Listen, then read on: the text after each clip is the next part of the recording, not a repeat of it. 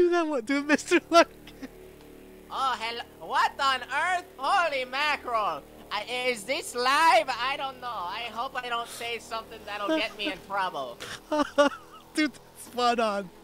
Oh my gosh. There are thousands of Christian creators on the internet right now that you do not know about. Welcome to the Christian Creator Spotlight, the place where you can find new or existing Christian creators in 5 minutes or less. You're about to watch a roulette of Christian creators that are able to share what they create for 5 minutes at a time. This show is brought to you by our Patreon supporters, so if you want to support what we're doing with this brand new show, sign up to be a Patreon supporter at patreon.com/memesforjesus. All right, let's check out some creators.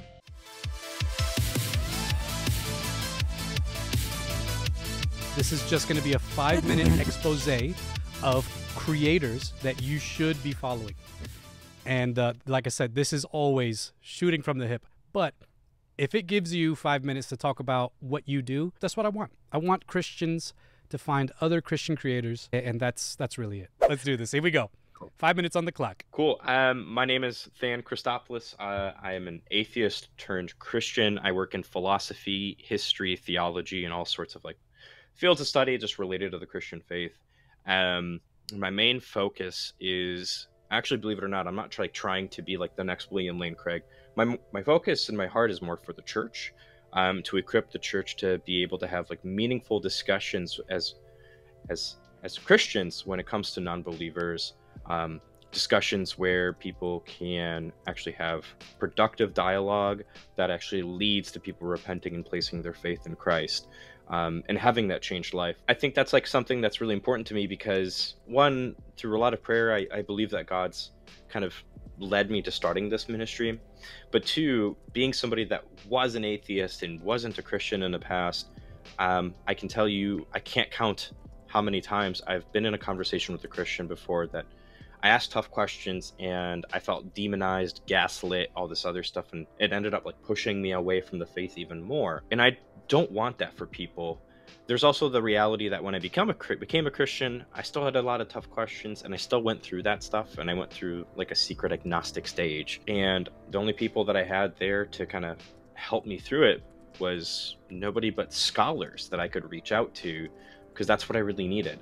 It's the scholarship that helped me get through all these tough questions, and now I'm on the other side with a faith that's tougher than I've ever had before, stronger than I've ever had before. It's because God brought me through those trials, brought me through all of that stuff through the guidance of scholars.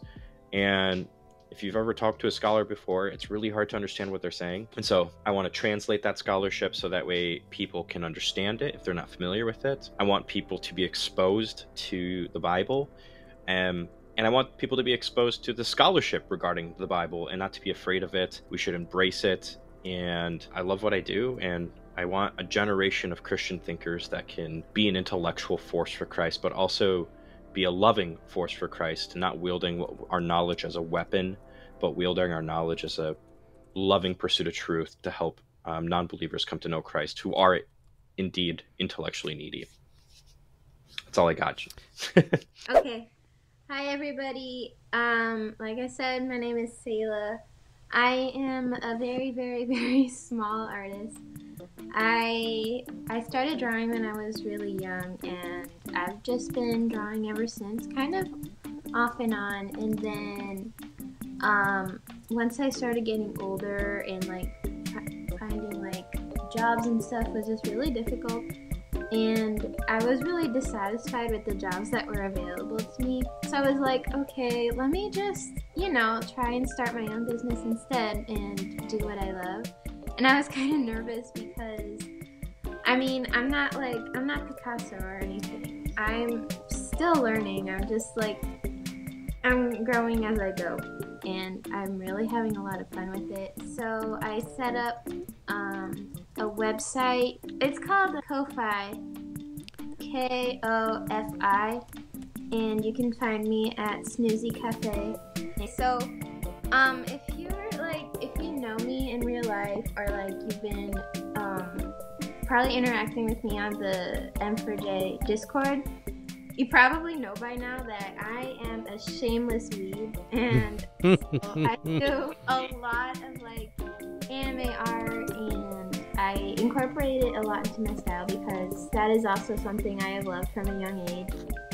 And also I just really like having fun with it and finding the beauty in life, like the sky, or decorating like cakes and stuff, you know, just like small little things you can find. That's really something that I enjoy and I like sharing with you guys, and I post a lot on our Instagram. My name is Brandi. I am a writer and an artist. Sort of the hub where everything is that I do is a Facebook page called The Artist and the Beard. And I run that with my husband. There's lots of family content with us and our dog, and there'll probably be some bearded dragon content coming soon as well. Our whole thing is just having fun, faith, and creativity in everyday life. As for my artwork, I do commissions, and that Facebook page is where you could contact me about those. I have a couple examples of my art here. So I do a lot of like nerdy stuff if you're into Nintendo. I love it. I love it. Animal Crossing, yeah. So there's that. I do a lot of like illustration, pen, markers, paintings. I'm also a writer. That's probably what I do more. I do have a novel available on Amazon. I have that here too. It's under my maiden name, but it exists. And again, like all the links and stuff for everything would be on the Artist and the Beard page. The other thing that I've been doing mostly right now is blogging. And a couple years ago, my husband and I kind of took a hard turn theologically and went from sort of the hyper-charismatic NAR theological world, and now we lean a lot more reformed. So my blog is basically like my journey, talking about things I used to believe that I don't anymore and why, and just kind of how that whole process happened and how we changed our mind on stuff. So that blog is at the site called medium.com. So it's medium.brandynk.com. And again, all the links to this stuff is on The Artist and the Beard, so it makes it super easy to find. The Artist and the Beard on Facebook. Oh, what the heck? I don't know. I'll show you some more art. Run out the clock. The Artist It's a flower. The Artist and the Beard, is that one word? No. But if you do like the it's at Artist and the Beard. Okay. And that should bring it up. Also the novel, so for those of you who are interested in reading, it is about a young girl. It's like a coming of age type book. She grows up in a little town that is very isolated, and she later finds out that it's a cult. She decides that she needs to get out of there, and she finds an unlikely ally in the cult who leaves with her. So it's sort of an adventure, and it's pretty good if I do say so myself. Hello, I'm Nindega Dario. I'm an animator on YouTube. I've been an animator for, I think, since 2010. I started out with claymation. I usually make fan animations of VeggieTales, which scare me, even. For those who may not recognize me, I created a building that sang on TikTok that somehow blew up. Don't be racist. I am a building. I also do voice impressions. I'm a bit of a voice actor. I do character voices for a Chuck E. Cheese related channel called CEC Blender. I also used to commission for 3D renders because I used to render Mario stuff, and one of my renders made it onto the front cover of a magazine called Nintendo Force. There's CEC Blender. Yeah, he's a friend of mine. Yeah, I also make worlds for a game called VR Chat. I made a VeggieTales world called A Very Veggie Hangout. I also made the Chuck E. Cheese's experience. Still working on that. I'm also working on a little project called Larry Boy and the Night at Freddy's, which is going to be a fan animated episode that is half an hour, hopefully.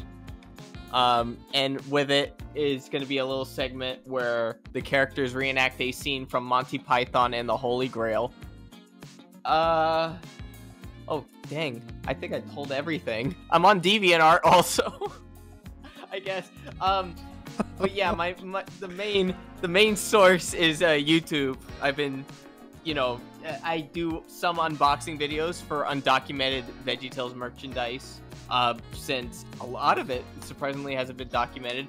I am in heavy search for the first VeggieTales live show, since that is lost I think about 85% of that show is lost, along with the Silver Dollar and Dollywood shows. I do keep in contact with some big idea people who have caught wind of my work on the Twitter. But yeah, I think that's about it. With 2 minutes to spare. Yeah, with 2 minutes. Can you do some of your impressions, dude? I love impressions. Are there any in particular you'd like to hear that I may be able to do for you? So I know that you can do VeggieTale voices, right? At least with... Oh, yeah.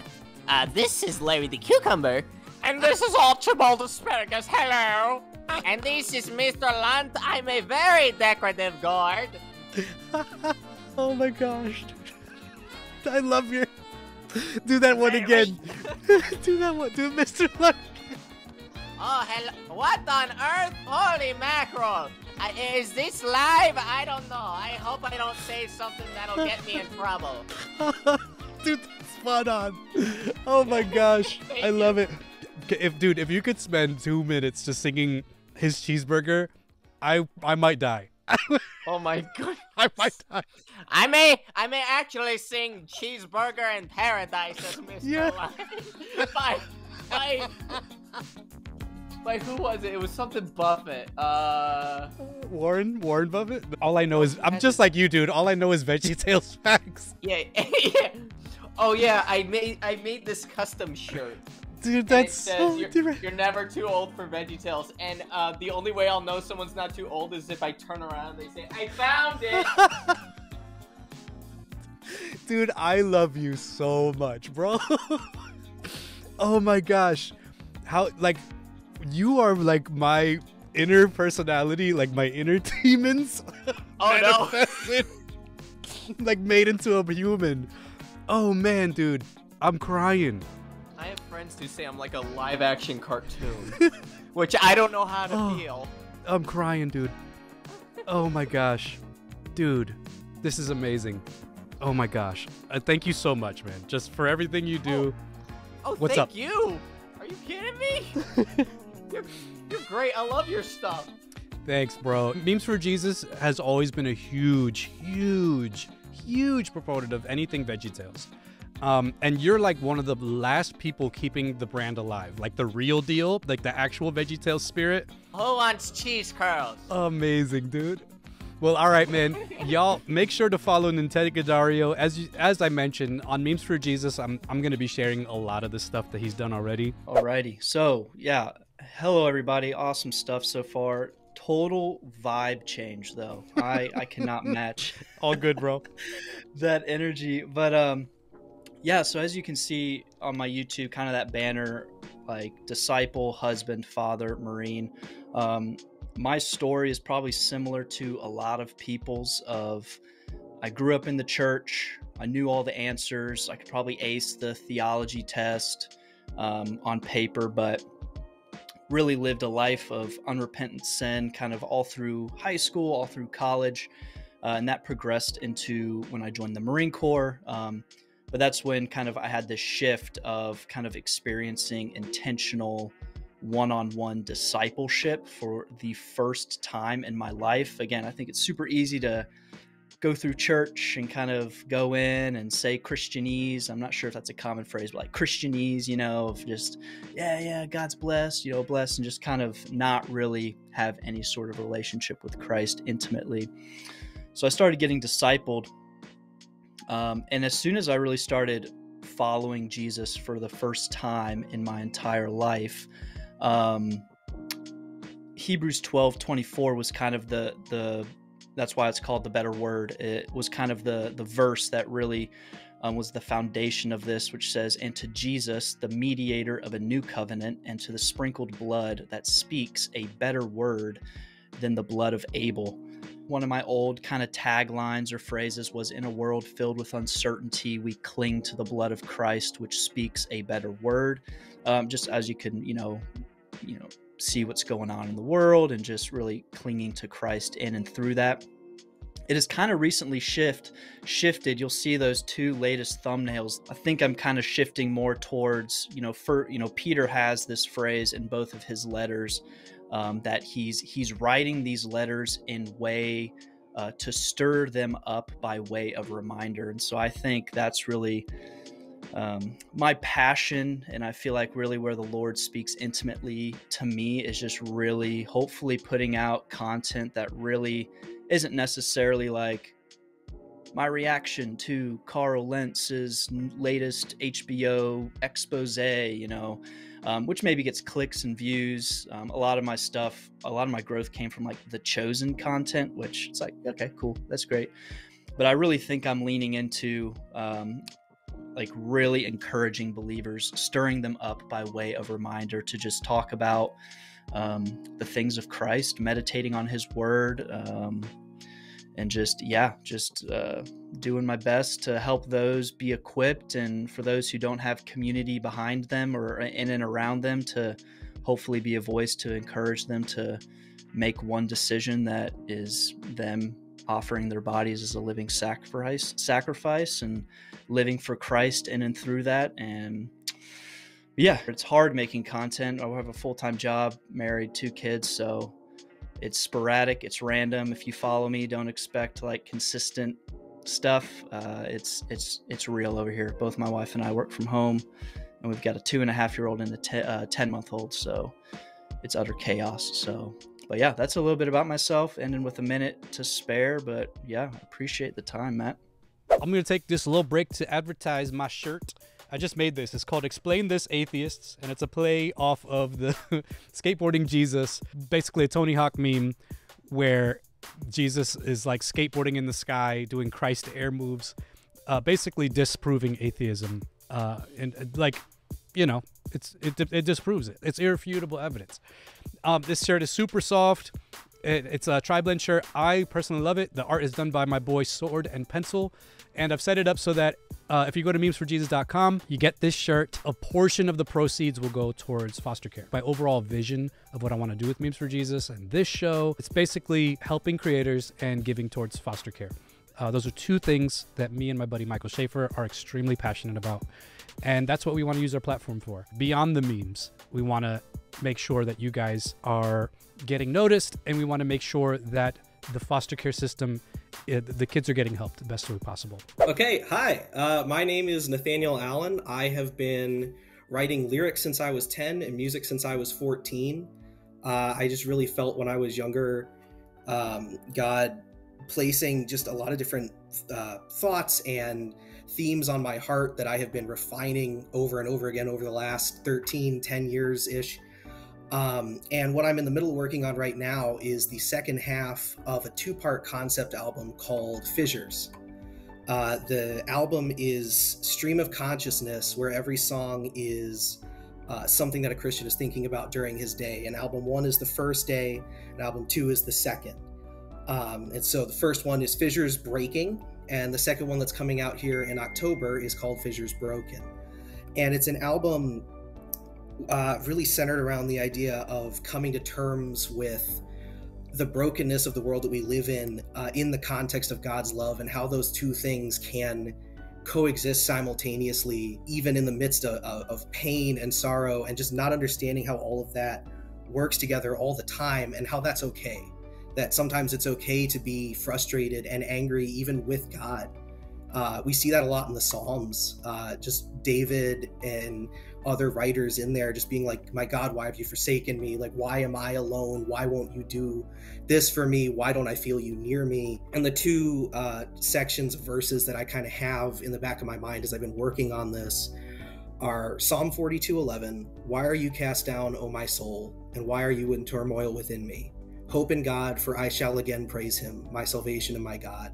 And then also Psalm 51:15-17, O Lord, open my lips, and my mouth will declare your praise. For you will not delight in sacrifice, or I would give it. You will not be pleased with a burnt offering. The sacrifices of God are a broken spirit, a broken and contrite heart, O God, you will not despise. So that's what I've been working on the last few years. my first album was produced on this iPhone. So, and now I have more equipment and just slowly been working on the production side of it. But for me, it's always been more about the words and the messages of the music rather than what my immediate ability might be at the time as far as production and recording. My name is Ben, and I have a YouTube channel. Right now I'm doing gaming stuff, but I want to start doing some Christian content. I have 2 videos that are ready to put out, and they just gotta finish getting edited. And yeah, I also have a music channel. I perform as Elvis. I'm an Elvis tribute artist, but I like doing more of his gospel songs, so I try to keep that up. But that's kind of basically it. But yeah, that's all. Let's go.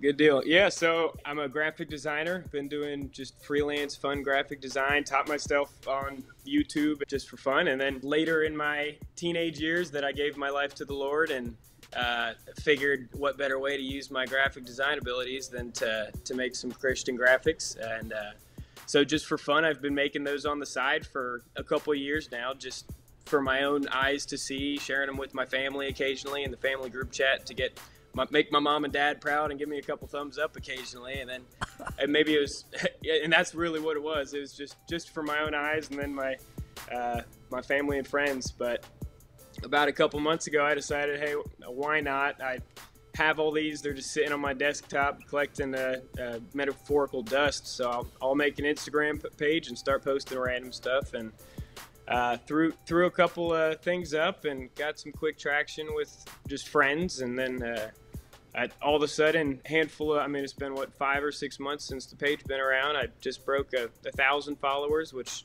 I know for Memes for Jesus is a little thing, but for a small little dude that didn't plan on getting anything, it's just more of a portfolio page. It was pretty exciting for me to have that happen. Yeah, so thanks for scrolling through all the images. Bunch of random stuff, all biblical based, and my heart behind it. So the word, it's called Lightvessel Co. That's a word the Lord gave me a couple years ago. Essentially, a light vessel is a ship that was used hundreds of years ago in the 1800s that took light, put a lighthouse on top of a boat and drove it to remote lake locations and the ocean where light could not be reached. And so the sort of meaning there is that our role as believers is to be light vessels and to take light in places that it can't typically be reached. So that's how I made Lightvessel, and then the hope is eventually I'm working on turning it into a little bit of a clothing brand now. I'm wearing one of the sample pieces right now. It says "To the Ends of the Earth." And yeah, so that's the goal, is I'm picking apart my favorite designs and I'm going to throw them on merch. And I have one shirt that is very simple, has no words, and just has a salt shaker and a light bulb. And the amount of times that I have random strangers or non-believers or people I just meet for the first time ask, what in the world does that mean? And it gives a perfect transition or introduction into sharing the gospel or going deeper than you typically would with a stranger on their first introduction. And so that's sort of the hope for Lightvessel. And then, yeah, so that's that. If you are listening, that's where you'd find stuff, is on the Instagram, which will eventually direct to a website. But sitting beside me is Shiley, my wife. Hi. Wife of 10 months, whose name is Kasey. Oh, congrats, guys.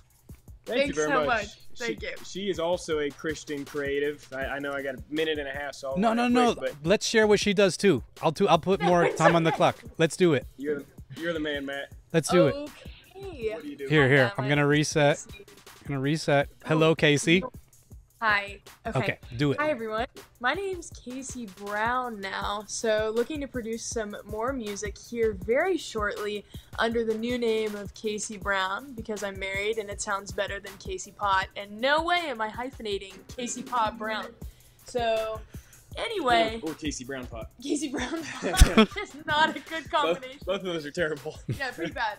I got saved when I was 16, and right when I got saved, the Lord introduced into my life a desire to make music.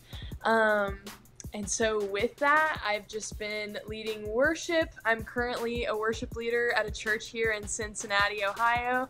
And yeah, I don't know. It's just a passion of mine to draw people closer to the Lord through writing these songs and sharing them. And so one of my favorite things to do in my free time is have like worship nights, and I love to just introduce some of the lyrics that I believe the Lord has put on my heart to share. And it's always just been the sweetest, most special time. Yeah, she is not only a musician but a baller songwriter, if I will, as she is. As you're looking there, she's only got 2 songs online that you're looking at there, but she has many more in the works, and the lyrics are like stunning. I was about to say it's like they're right out of Psalms. It's because some of them are, borrowed directly from Psalms. Shout out to David himself. Amen. This show right now brings me so much joy to interact with Christian creators. So if you want to support Memes for Jesus and the ability for creators to get presented to a wider audience, you can become a Patreon supporter, patreon.com/memesforjesus. And I'll include that in the link of this video as well. And if you want this shirt, or if you want some other merch that Memes for Jesus sells, that's memesforjesus.com. Like I mentioned, a portion of the proceeds is going to go towards foster care agencies. If you're broke, I would like a little like or subscribe would be great. Share this if you can. Those are free ways you can help Memes for Jesus and help creators to get their names out there. It's hard to be a creator out here. It's tough. You're creating and you're working. And I know I've been creating online for forever. Me and Mike have been creating online every day for years, and we know the grind. We get it. So we just want to help creators the best way we can, Christian creators, to get that spotlight, to help glorify the Lord in what they do. So that's it, guys. That's the show.